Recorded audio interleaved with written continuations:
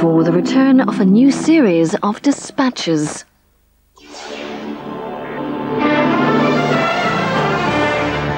These men are members of a paedophile gang who tortured and killed a young boy. Most will soon be out of prison. Sidney Cooke was the leader of the gang, yet he's already a free man and already has plans for the gang to meet again. They are killers, and they kill for sexual pleasure. It's as simple as that. Cooke was jailed so that children would be protected from him. Now he's at liberty. How safe are they? Mara Hindi, Ian Brady, most sex offenders are locked up for life because we know they present a danger to the public. He's 71, but still a sexual threat. He will never ever stop abusing children. He has an incredible sexual appetite, and even now I am certain that he will need some sort of sexual gratification.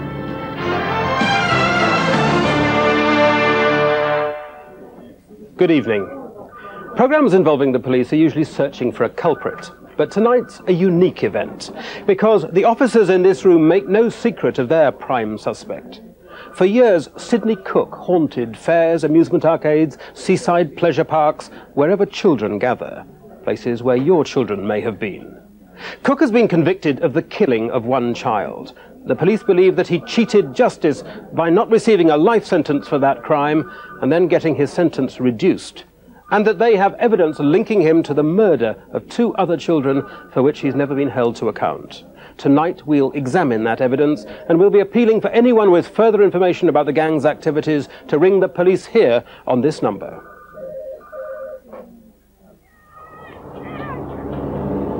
As members of the gang complete their jail sentences, there's a debate about what to do with paedophiles at liberty. But the real question is, should Sidney Cooke be free at all? Tonight we expose a failure in British justice which the police believe leaves our children at risk. We discover more victims of the gang who they didn't kill, but whose lives they still destroyed. A young man speaks out for the first time about what he says Sidney Cooke did to him 13 years ago. He wants to help, but he's so damaged that he can only talk about it through his sister. I keep being shown him that it's not his fault all the time, that he's not the bad one. He's the victim, that he never asked for it to happen. Terry, you're still scared of Sid?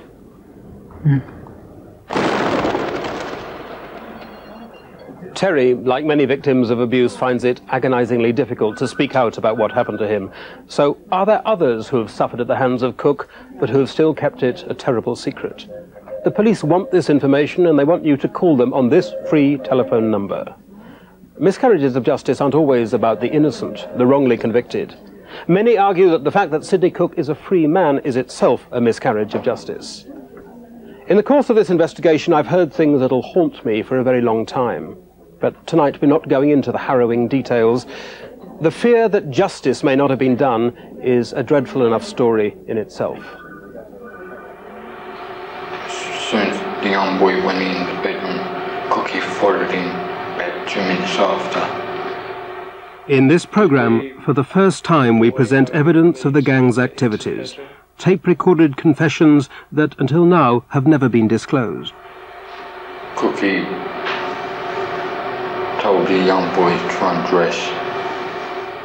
A voice from the grave that implicates Sidney Cooke in the killing of 2 more children. I heard Cookie say he was going to have sex with the boy. This is the Kingsmead. It's a tough East London estate. In the 80s, with high unemployment, poverty and violence, it was even tougher. Problem families all was put on the Kingsmead, do you know what I mean? It's an absolute dump, basically. Like people getting arrested, lots of fights, lots of gang fights, that sort of thing. There's nothing to find somebody who'd got knifed or something like that. There's always something going on. It was more like a transit camp. You could be talking to somebody today and they've gone tomorrow. But there was one flat where the residents stayed put. It was the headquarters of a gang of paedophiles. In 1985, a teenager called Jason Swift moved into the Kingsmead. He was shy and short of money. Jason was attractive and vulnerable. He found company and cash by selling his body to men. Jason caught the eye of another resident of the Kingsmead, a fairground worker called Sidney Cooke. He always sort of had a scruffy suit on and a trilby hat. He wasn't very much to look at all. Just a thin, everyday, small character that wouldn't be taken a second glance at. But John Purvo, who also worked on the fairs, had special reason to remember Cooke. He'd sold him a Jaguar car for £400. But Cooke hadn't kept up with the payments. In the end, I turned around and said to him, like, if you ain't going to pay properly, I'll take the car back. John Purvo went round to Sidney Cooke's flat on the Kingsmead to repossess the car. I saw one boy there who he turned around and told me was his nephew. I saw this boy with him a couple of times, actually. This boy who he said was his nephew, recognise him? I do now. Now I know him as Jason Swift, but I didn't at the time. Jason Swift did not have long to live. I also saw this same boy in a car, my car, because I was working with somebody who was coming down near King's Cross and I saw the car. We followed him down and I got out and I pulled him out of the car looking for money again. The boy, Jason Swift, was in the car with him then. On a dark November night, 13 years ago, Jason went to that flat on the Kingsmead estate.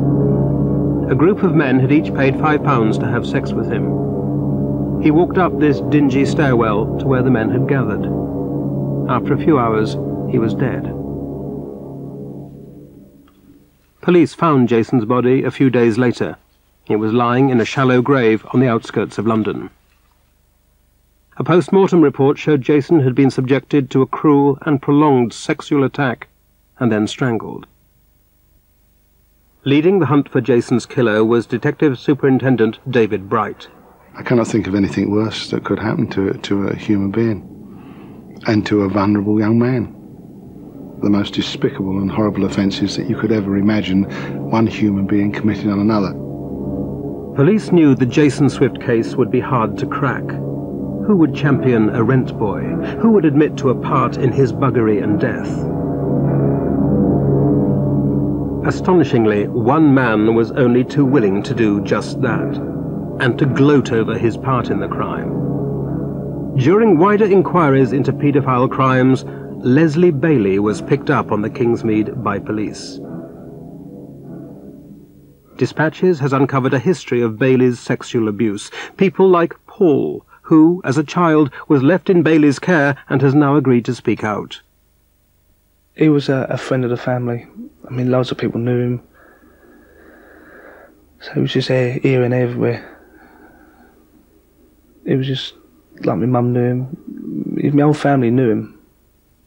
What Paul's family didn't know is that Bailey was a paedophile, and their son his victim. And he used to babysit. I mean, like, my mum would say, oh, Leslie, can you look after the kids for a couple of hours while I go shopping or whatever she had to do? Paul never told his parents that Bailey fondled him. He thought grown-ups just behaved like that. I knew adults made love and done whatever. So I thought he was like a guide, helping me out sort of thing, telling me that it's okay to do these sort of things. And obviously I can't turn back the clock and say it never happened, but there's a lot of anger there. I mean, what I know now, I would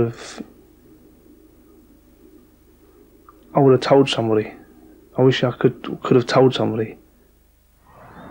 Bailey wasn't the only child molester on the estate, and his activities didn't stop at fondling.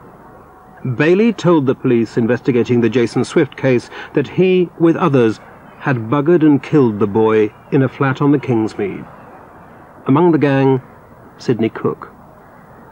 It was a filthy, stinking, awful flat. If in your worst nightmare you try and conjure up a room where such an event would occur, that would fit the bill. Cooke and the others were interviewed.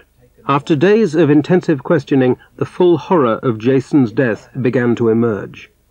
At the prison interviews, as an independent witness, was a Salvation Army officer, Derek Tribble. In 73 plus years, I would say he was the most evil man I've ever met. And to hear all that he had done and taken place was the most evil thing I've ever heard of. Superintendent Bright conducted the interviews. Sydney, we have been... Cooke's only power was in telling or keeping secret the terrible truth. And he loved it. He's a cunning, devious individual. He's a wicked person, but he gives off this this presence of creepiness. That's a childish word, but that's my immediate impression of him. The abuse. I've told you, I know nothing. These were interviews over a number of days, so there wasn't an immediate confession from him. In fact, it was extremely hard work. After 3 days of toying with the police, Cooke did confess. He said they hadn't meant to kill Jason, it just happened. He eventually went down on the floor and assumed the position of the kneeling position and praying. Then against a chair. He then laid on the floor and put out his body in like a crucifix. Very theatrical, very dramatic. My elation and delight was that during the course of this he admitted it. And only the people there would know. And he then went into detail of what had occurred. Detail of the lengthy, repeated and desperate suffering forced on Jason Swift. You know what I mean? Do you know what I mean? His last hours must have been virtually hell.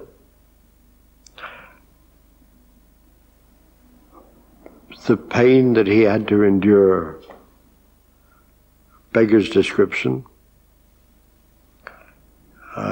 until eventually he died. And this will live with me forever. No one could prove that Jason died at the hand of any one gang member, so they were charged not with murder, but manslaughter. Manslaughter can mean a life sentence, but Cooke, although the acknowledged ringleader, was sentenced to 19 years. Given that Cooke was 62, the police were happy to settle for the sentence he got. I thought that is a good result in as much as that Cooke, children will be safe. That's the most important fact. He's not going to get any other children for a long period of time. And I thought he would die in prison. August 1989. At London's Wandsworth Prison, a prison officer was approached by an inmate who wanted to share some information. Things he'd heard from the prisoner in the bunk below. Accounts that he'd written down in a notebook. A squalid torrent of detail from a man who seemed to be revelling in his memories of the rape and murder of children. That man was Leslie Bailey. What he did, he would sit and talk to Bailey, and he kept notes. He kept a notebook under his pillow, and he would tell Bailey, because Bailey was a bit simple, that he was writing a book about his experiences in prison, and late in the evening he would write up the notes of conversations that had occurred that day. Roger Stoodley, a chief superintendent based in the East End of London, sent a detective down to see their informant. We dispatched a detective inspector to the prison, who was disguised, if you like the word, as a vicar. And so it was going to be a pastoral visit to so that there would be no suspicion falling on him at that stage that he was given evidence. Almost every day, the informant would send Bailey's outpourings back to the police by letter. It was the goldmine. I mean, he was a very prolific note writer. We were receiving almost daily communications from him. Some of them were plaintive because he was having to listen to stories of horrific crimes. Prisoners hate grasses almost as much as child killers. Out of concern for their sources' safety, the police halted the undercover operation. But the information they'd already received was priceless. Information about other child rapes and murders. As we checked up on that information, as we proved what he was saying was right, we knew then that we had the first, if you like, of a stepping stone into these men. And the next thing from was then to interview and to get into some of these characters. This is an interview with Leslie Bailey. Police confronted Bailey with what he'd said. Far from denying it, what Bailey began to unfold was a devastating catalogue of buggery and murder. We've listened to the 50 hours of those recorded interviews, which we acquired from independent sources. Bailey implicated Sidney Cooke in the killing of 2 boys. The tapes are such horrifying and detailed testimony to rape and murder by the gang that only fragments can be broadcast. Leslie, I understand through your solicitor that there are other matters which you wish to discuss with us. Is that correct? Yeah. Where would you like to start? I was told up with SIDNEY Cooke, same cell. He started telling me about how boys. The police decided to ask Bailey about another unsolved child murder. Shortly after Jason Swift's body was found, and close to it, another naked, lifeless body was discovered, hurriedly buried in a shallow grave and covered with leaves. The child was 6 years old. His name was Barry Lewis. Could Bailey solve the riddle of Barry's death? I just said, tell me about Barry Lewis. And he said to us, I killed him. And there was a feeling in that room by everybody, even him, I think, where there was this silence and you suddenly felt the room close in a bit on you. Bailey told the police that the 6-year-old had been drugged, raped and left for dead by the gang. Critically for the police, he said SIDNEY Cooke was one of the men involved. Bailey, given the job of disposing of the tiny body, bundled it into the back of a car and drove to the outskirts of London. Bailey, I believe this, generally believed the boy was dead. By the time he got to where he buried the boy was awake, looking out the back window, calling for his mother. Leslie Bailey suffocated the little boy. The police believe they had a cast-iron case against Bailey, but the police don't bring prosecutions. That's the job of the Crown Prosecution Service, the CPS. And the CPS at first seemed cautious about his confession. They didn't think it would stand up. I was shocked. I said quite forcibly that they've got to look at the evidence we've presented to them, that it is strong enough to put before a court, that it is the type of case that must go to a jury. At that meeting, did you physically stand up? I physically stood up. Is it true that you took them by the lapels? There was physical contact, but it was needed. And what happened was the case was not discontinued. They were shocked by what had happened? I think they were shocked, yeah. They didn't expect me to respond in that way. The CPS had, to begin with, been reluctant to prosecute, yet once Bailey had actually been charged, he pleaded guilty and was convicted of murder. In his confession, Bailey had implicated SIDNEY Cooke as a central member of the murderous paedophile gang.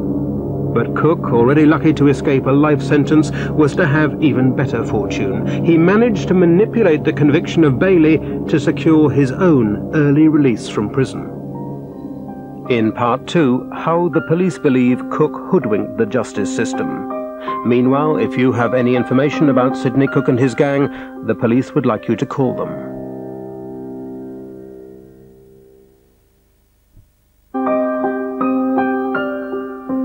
Most child sex killers suffer at the hands of other inmates.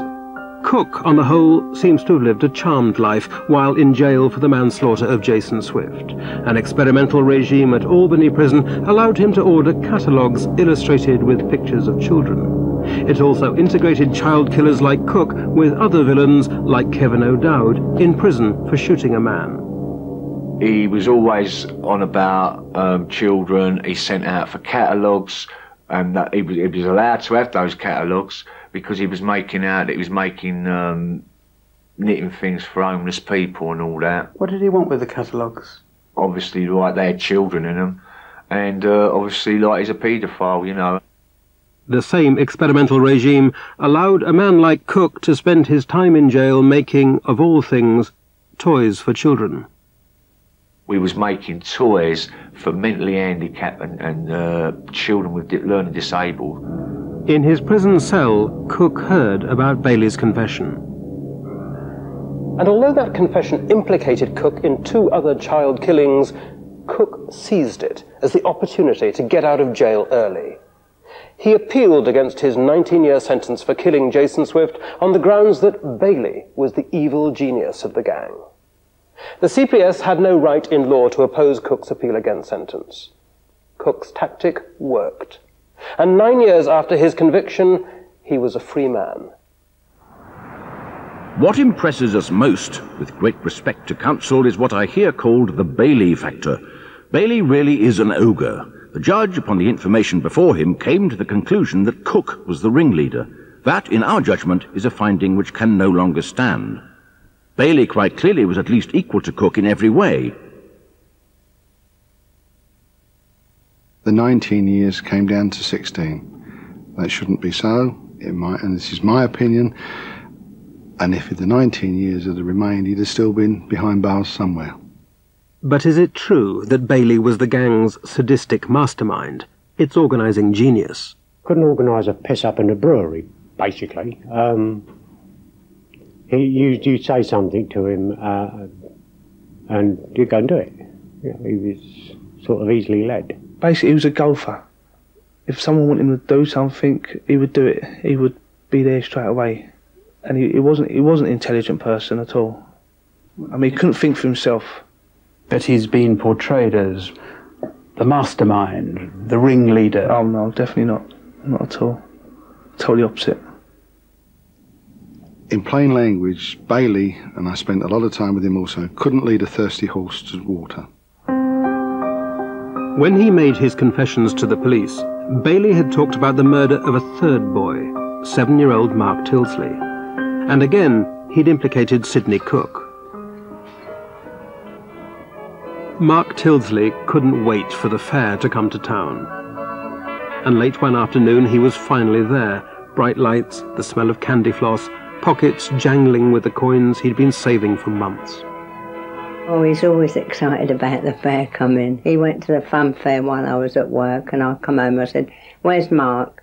So Dad said, "Oh, we've got to go and find him. He's at the fun fair." So we went to get him. We kept look, and we couldn't see him. I see the bike chained up there. And I said to his father, "We can't be far off. He's here somewhere. We're going to see." So we headed straight for the Dodgem cars, because he used to like the Dodgem cars.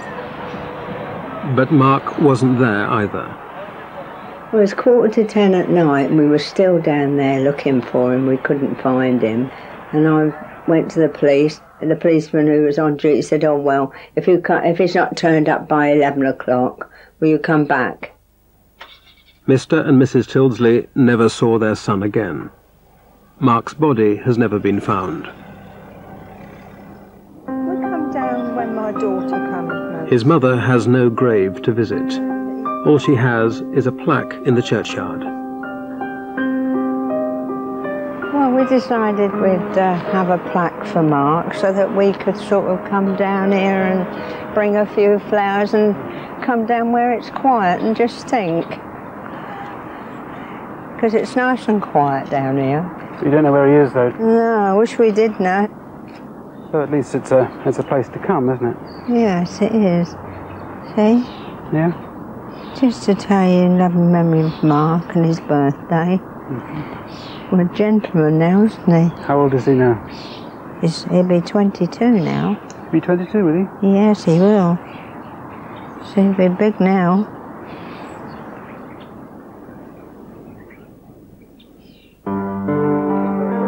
The police say they never closed the files on an unsolved murder.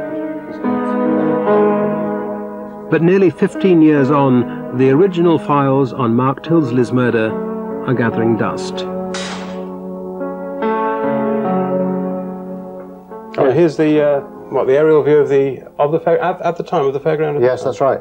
I documented all the caravans and the various shows and the rides, and the bicycle was alongside the gate, just there. In fact, if you look closely, you can see the gate. This is Mark's bike. You still kept the bike then, have you? Yes, one of the exhibits. It's quite sad, isn't it? Yeah. It was only when Leslie Bailey began to blurt out the gang's obscene portfolio of crime that the police began to discover the full story of what happened to Mark on the day of his disappearance all those years ago. According to Bailey, Mark Tilsley had already met his killer when he left his bicycle at the fair, locking it with his distinctive SO Tiger keyring. Bailey said that Sidney Cooke had told him to come to Wokingham that night. He'd found a boy. Cooke had bought the boys sweets and rides, far more than his pocket money would have stretched to. He was taken to a nearby caravan, where Bailey said Cooke and others would rape and kill him. What happened to Mark then, once you got inside that caravan? The boy was sitting down, or Cookie told him to sit down. How was he acting? He was seemed a bit frightened. Bailey told detectives that Mark was then killed in the caravan. Cooke said, leave the boy here, like he needs a caravan. So who said that? Cooke. He said? Yes, sort the boy out. Who was sort the boy out? Cooke.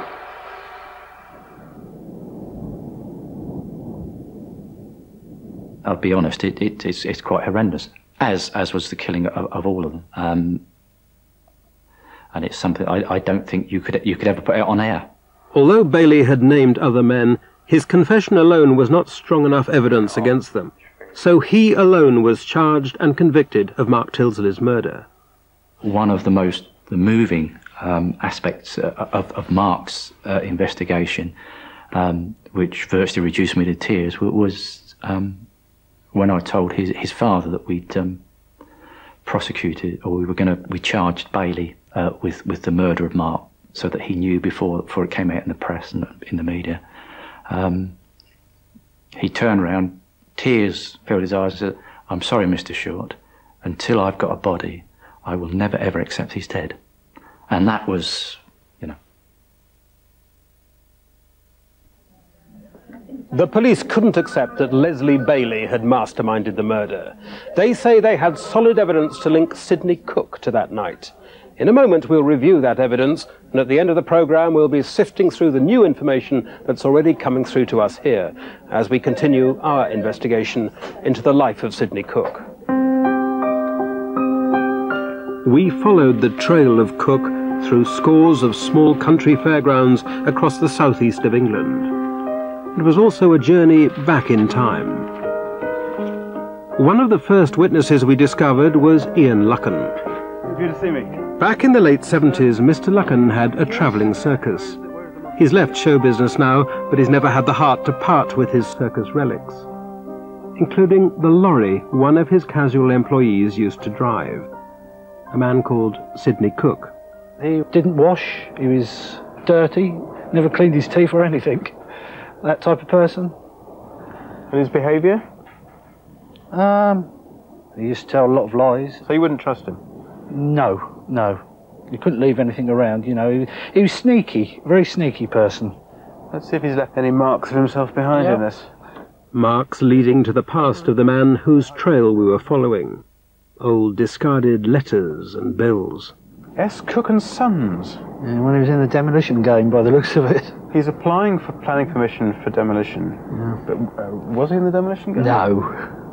What's all this about then? I don't know. I haven't the foggiest. And there was an innocent children's comic book on the seat of a van driven 25 years ago by Sidney Cooke.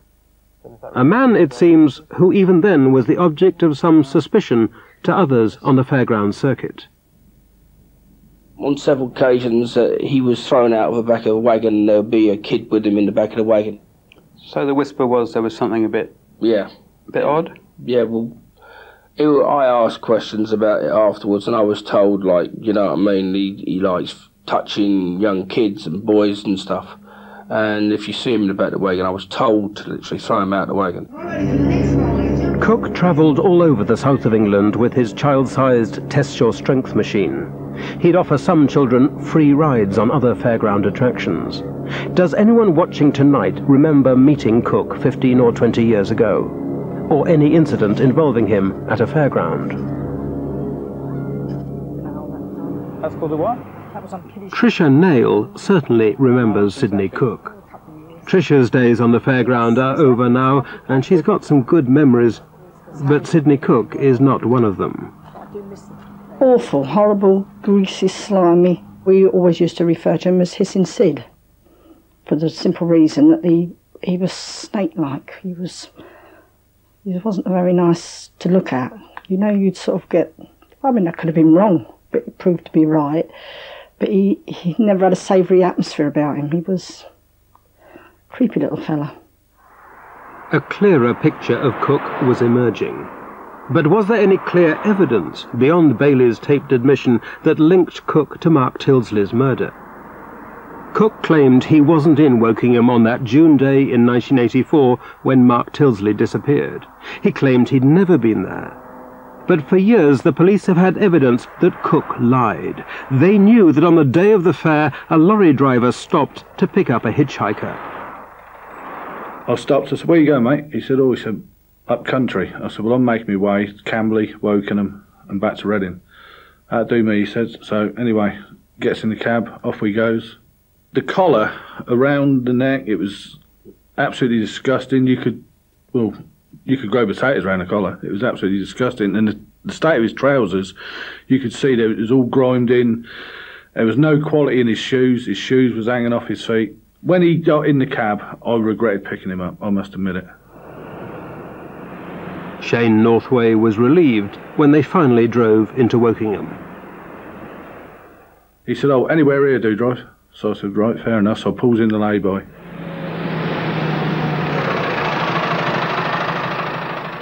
And the last I saw of him was when he walked away from the truck and he was walking down on the outskirts of the fairground, and that was the last I saw of him.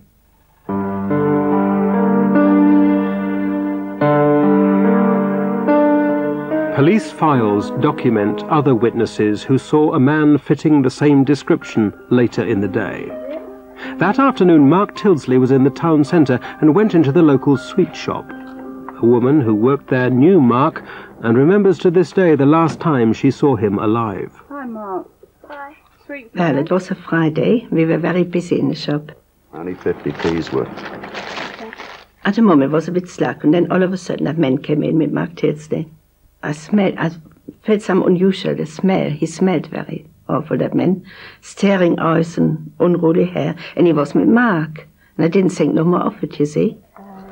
Okay. And I remember he handed 50p over for me for the sweets, which I think Mark's chosen him himself. According to police files, more than a dozen people remember seeing Cooke or a man like him with a boy fitting Mark's description just hours before he was abducted. One witness who knew Mark saw him with a man at the fair. That witness was probably the last person who knew him to see Mark alive. She was too frightened to appear on this programme, but told me, "We were by the bumper cars and I saw this man with his hair going back. He stood there watching the bumper cars going round and round. The next time I looked, he was in a bumper car with Mark. He kept looking at the boy."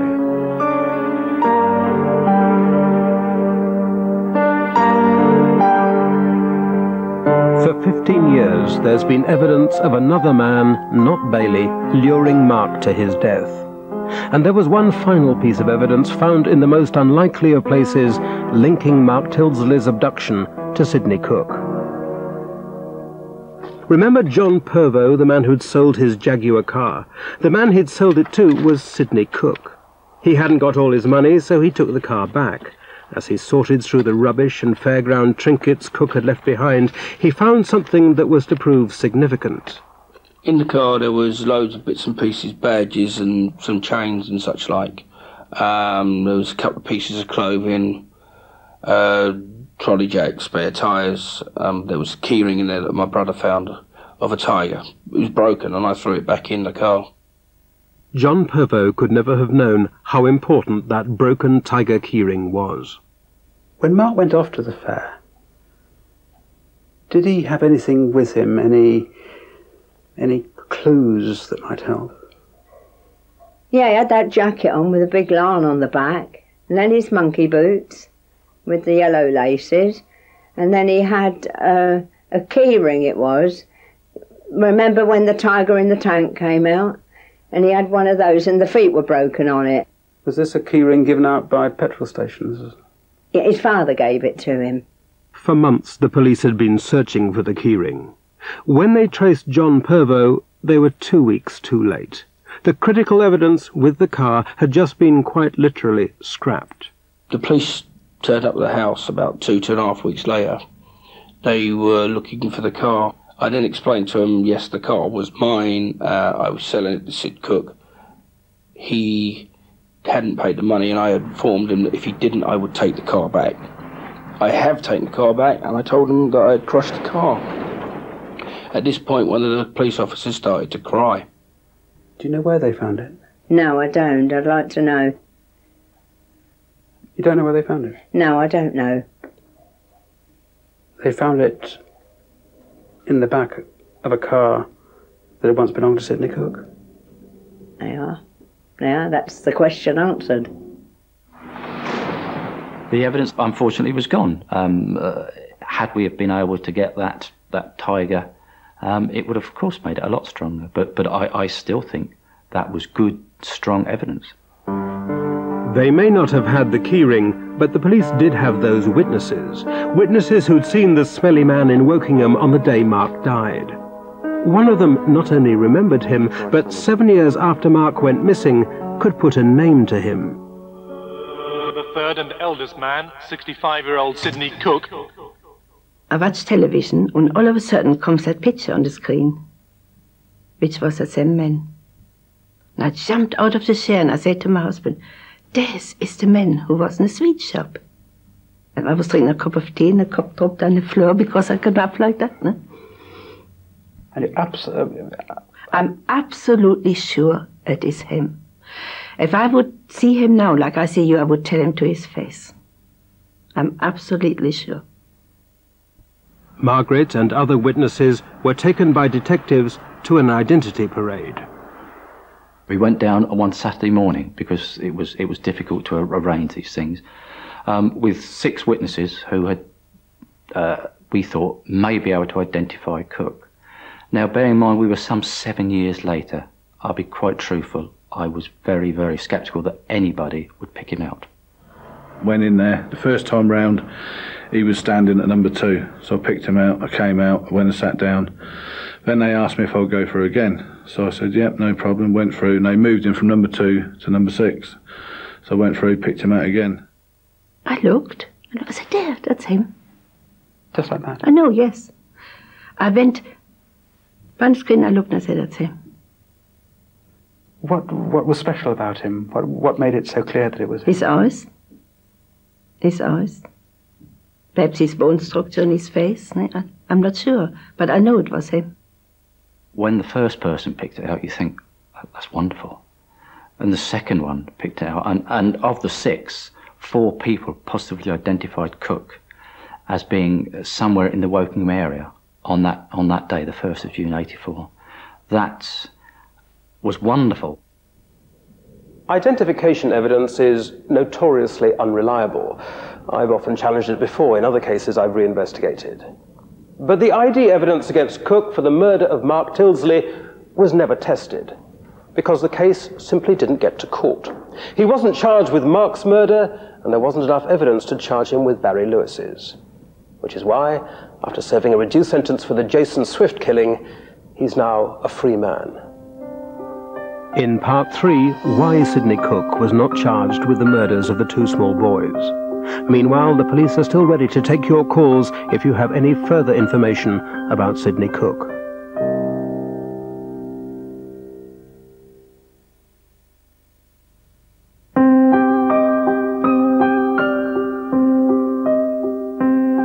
The files from the Mark Tilsley case represent a 7-year investigation.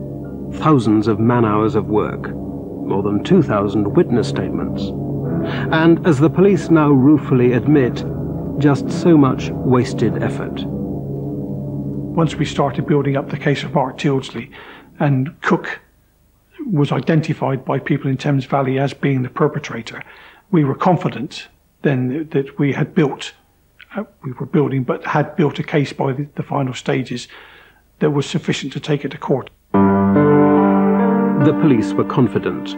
They had Bailey's cell confessions about what had happened to Mark in the caravan. They had 4 witnesses who had positively identified Cooke as the man they'd seen in Wokingham on the day Mark Tilsley disappeared.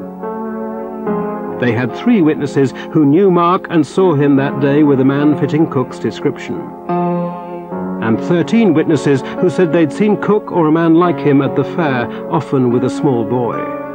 And they knew about the keyring. The police presented their evidence to the CPS, the authority responsible for bringing prosecutions.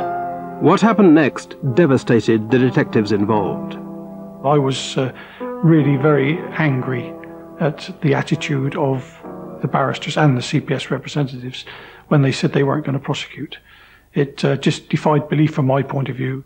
The final meeting lasted 2 hours, and I'll never forget that the last sentence was, well, you understand, Mr. Short, you do agree with us, don't you? And I said, no, I don't agree with you. I never will. I believe this case should go before the court.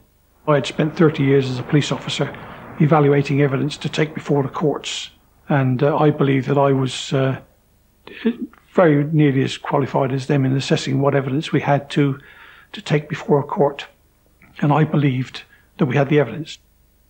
The prosecuting authorities had been given the relevant files weeks earlier. They contained what the police thought was strong and sufficient evidence. But one policeman felt the CPS hadn't been as involved in preparing the case as he'd hoped, or given as much help as he'd asked for. I,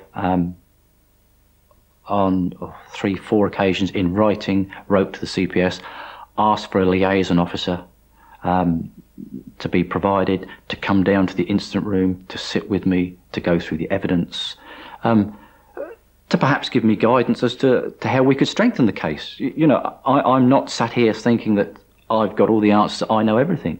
I would have welcomed somebody from the CPS to come down and say, you know, we think you've got a reasonable case, but it needs strengthening here.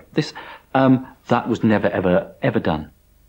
A confidential internal police memo written at the time shows the frustration the police felt in their belief that they weren't getting the cooperation from the CPS they thought the case deserved. I find it most unusual that I, nor any other officer, have been invited to the last 2 case conferences. I'd have thought it was impossible to fully examine the evidence in such a complex case without the benefit of an officer who's been dealing with the investigation for so long. The Crown Prosecution Service formally rejected the case at a meeting with the officers involved. And, you know, one of the things they said, well, you know, Bailey, he's a convicted man. How can we believe him? But he had told the truth. He had told us about 3 murders. So why should he tell lies? There was other evidence, corroborative evidence, about Cooke being seen at the fair, being picked out on identification parades, about the key fob. The police simply couldn't come to terms with the conclusion of the legal establishment that, as far as Mark's death was concerned, there was no case for Sidney Cooke to answer. And to add fuel to their frustration, new evidence was emerging that Cooke had been at the fair in South London, close to where 6-year-old Barry Lewis went missing that fatal weekend. It was the Woolworth Festival, and we had for a couple of years the concession for the kiddies around a couple of roundabouts and stalls and different kiddies things. And it was a great big park, and there were other stalls, fate stalls, running around in like an arena. And after we got erected and one of us walked round to look, on the other side of the arena, past the bandstand, was Sid. It's in Sid. How sure can you be that he was there? Oh, I could stake my life on it. He was definitely there. Sid was definitely in Woolworth Park for the Woolworth Festival on the Saturday. Barry Lewis went missing on the Sunday, because we were in on a Saturday. The park is just a few streets away from the estate where Barry's thought to have been abducted. Who can we believe? Tricia Nail, or the man she calls Hissing Sid? In the course of making this programme, I've met 2 young men who say they were abused by Sidney Cooke. The police believe them, And if their allegations were proved in court, Sidney Cooke would be jailed for life. But the problem is, both are vulnerable, both have severe learning difficulties. They wouldn't make good witnesses. One told me he was befriended by Cooke, taken to a house, and forcibly buggered. Today he's so traumatized that he could only talk to me holding a furry toy animal in front of his face. He's 32 years old. The second man, Terry, also lives in the shadow of what happened to him 13 years ago on the Kingsmead estate. Terry, too, finds it hard to talk about, but he told his sister he wants to help. He was out playing, and he came running into the house crying, saying that a man had hurt him behind. And Mum had a look, we had a look, and he was bleeding from behind. He was hysterical. He was crying, saying that his victim hurts. Terry told his sister that a man had done something to him by the side of a canal that ran past the Kingsmead estate. Your brother is handicapped. Was he able to put up any sort of a resistance? Next to nothing. Next to none, really. He's smaller than his rightful age. He's builds smaller than his rightful age. So, I mean, a big man to a small child, he's got no resistance at all, has he, really? Terry is so damaged by what happened to him that he can only talk about it with his sister's help. Where did he take her? Bushes. To where? Bushes. The bushes. And where were the bushes? Facing where we lived, down the end of where we live? Where? Down where we lived. And what did you do when you was in the bushes? It's all right. What did you do when you was in the bushes?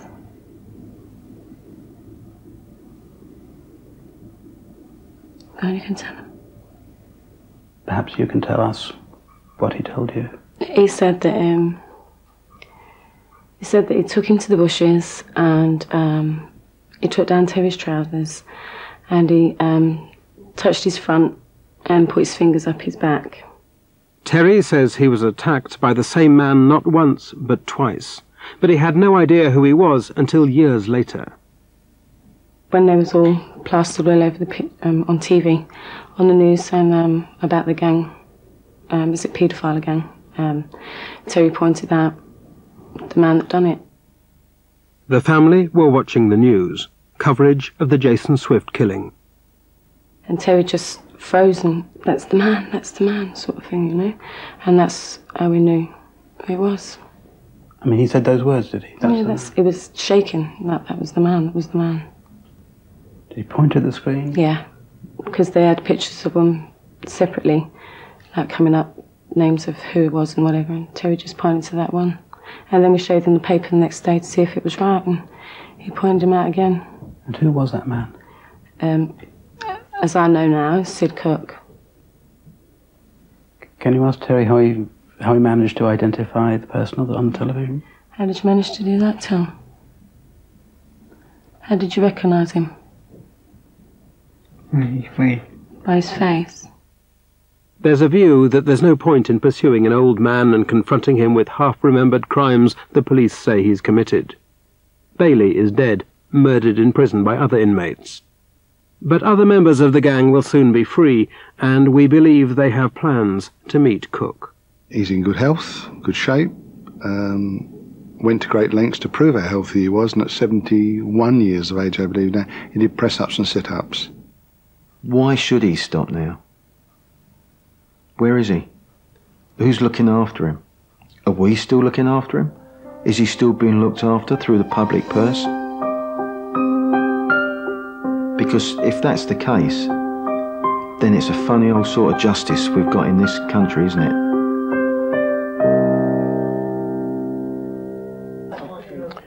The police are following up the 2 new cases of assault Dispatches has uncovered. They've spoken to the 2 young men involved, and they're planning to interview new witnesses. And of course, any new victims or witnesses who come forward as a result of tonight's programme. A picture on television brought Terry's ordeal back to him. And perhaps this television programme will prompt others to come forward. For 30 years, Sidney Cooke was at any number of fairgrounds, fun fairs, school fetes, firework displays, where he set up his children's Test Your Strengths machine, specifically designed to attract the young. If Sidney Cooke crossed your path, the police want you to get in touch with them on 0800 328 0537. Already in the 50 minutes or so since this programme started, we've had some useful leads. The detectives here are already processing the material, and I can tell you that we now know of at least one other man who claims to have been a victim specifically of Sidney Cooke. We've also been contacted by others who say they were victims of the gang. We'll bring you a full update on progress at midnight. Meanwhile, from dispatches and the incident room, good night.